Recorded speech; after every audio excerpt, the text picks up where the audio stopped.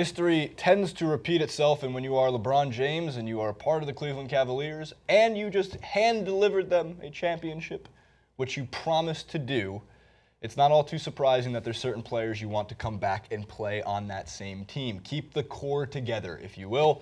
Last year it was Tristan Thompson.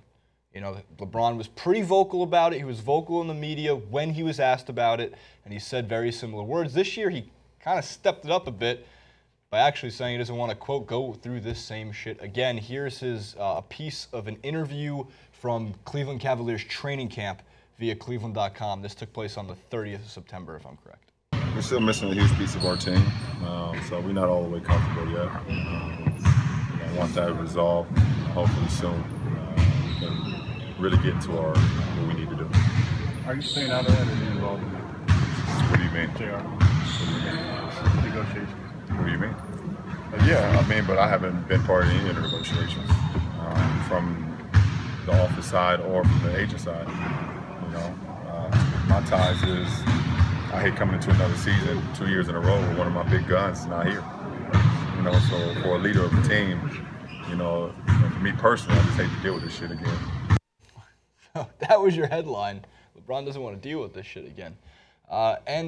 Look, if LeBron didn't win the championship last year, and the Cavs didn't win the championship last year, maybe you can start thinking, well, he shouldn't have so much say. However, I believe him to an extent when he says he's not a part of the negotiations. I don't think he's sitting on the phone during his free time being like, look, I think we should get JR like a $200,000 incentive bonus if he puts on a shirt for 65 of 82 games this year. I think it's more the fact that by being vocal in the media, he's going to get what he eventually wants. Now, on top of everything else, it's not like Gilbert isn't going to pay the luxury tax anyway. They're going to be over. And he's going to have to pay the money regardless. What I don't understand is, why annoy him? Why make this a distraction for the player that made a promise and kept it? We've been through this. Does LeBron have too much power before? Probably. When you win the championship for your city, for your team, now you have rightfully earned said power, considering he's the entire backbone of their winning ways since he came into the league in 2003. Yeah, it outrages people because they don't want to believe that a single player can have that much power. Not all men can have all that power. No one man should have all that power. Yeah. Kanye West, who might his hands tied at the moment. Yeah, LeBron was at his concert and he seems to be caught up in other affairs because Kim Kardashian was held at gunpoint. But by the way, so LeBron James, getting back to the substance of the clip, I almost feel like we could just push but we need a soundboard and just to be like, push a button and it just reiterates the points. Like, we've got certain points that we like to try and keep reiterating to our audience. Like, we reiterate that we're not just always on Conor McGregor's dick, but he deserves what he gets because he draws in money. That the argument between Cristiano Ronaldo and Lionel Messi is getting tiresome, so here's our reasoning. Both of them have individual qualities that are great. One of them just precedes over the other.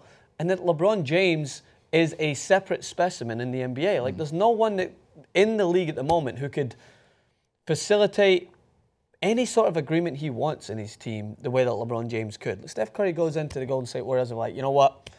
I really think that we need Kristaps Porzingis. Hey, and don't be if we don't have Kristaps Porzingis, right, then I just don't think that we could do great things. And they would be like, well, I see your point. I mean, everyone wants a unicorn, but we're not gonna listen to you as much because we don't think we really need him. We're controlling this ship. We're guiding it to where it wants. We got a championship. You helped. Great. Thanks for that.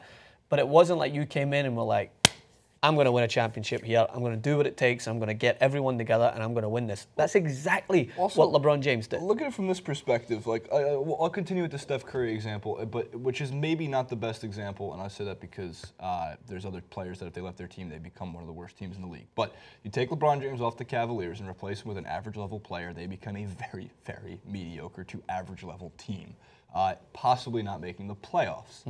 You take Steph Curry off the current Golden State Warriors, and guess what? They're still probably going to the Western Conference Finals, and if not the championship with Kevin Durant, Green, and Thompson alone. In other cases, yeah, if you took Westbrook off the Thunder just to continue, yes, then they probably become one of the worst teams in the Western Conference. However, James Harden off the Rockets. Take James Harden off the Rockets, and they are the worst. I think James Harden actually has that much staying power and has the ability to say. The thing is that LeBron is so vocal about it, right? So LeBron last year, You know, it's like, is he taking care of his #fam with Tristan Thompson because he shares a similar agent, or he knows the agent, their agents are friends, and it's all in the same business?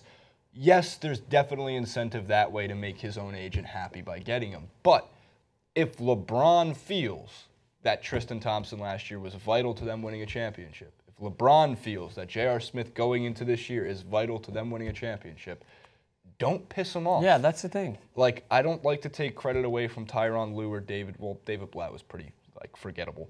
But Tyronn Lue still might get a ring. Still might get a ring. But I don't want to take credit away from Tyronn Lue and him coming in. But it wasn't like Tyronn Lue changed a lot of that. And we understand that LeBron is part, in a way, a player coach. Everything runs through him. Yeah. So, yeah, sign J.R. Smith. You're talking about $15 million instead of $12 million. And by the way, with the growing salary cap next year, the year after, and the year after, whatever 2 or 3 year deal you give him for $45-ish million, look at it as you're saving yourself from next year when he signs a 1-year deal somewhere else and then can just triple that amount of money. It's not triple, but like close to doubling that amount of money.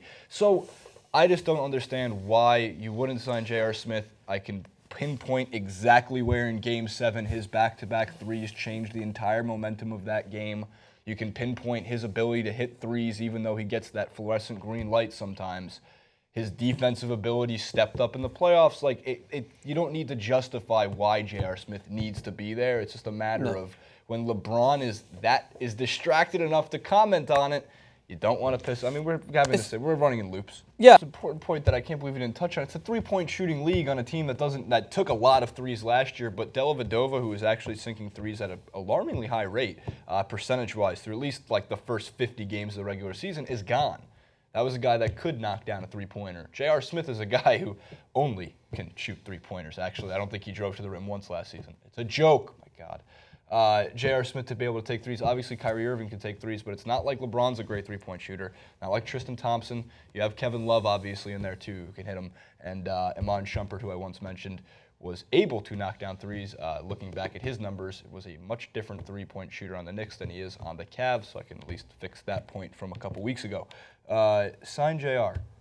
The team likes him. The city loves him. LeBron loves him. The only people that doesn't, the only thing that doesn't like JR is shirts. Shirts and JR don't. I want to get the JR shirt. Yeah, unless LeBron James negotiates that he gets a percentage of the JR shirtless shirt sales. Oh, that's fair. That could be a good way, because they will sell. Comment below. Is this a stupid conversation? Should they just give J.R. Smith the money, or are the Cavs going to let him walk in, I guess, free agency, contract talks, whatever it would be? He'd get picked up in about a day from probably about 5 to 6 teams who would be very interested and need a player who can shoot threes.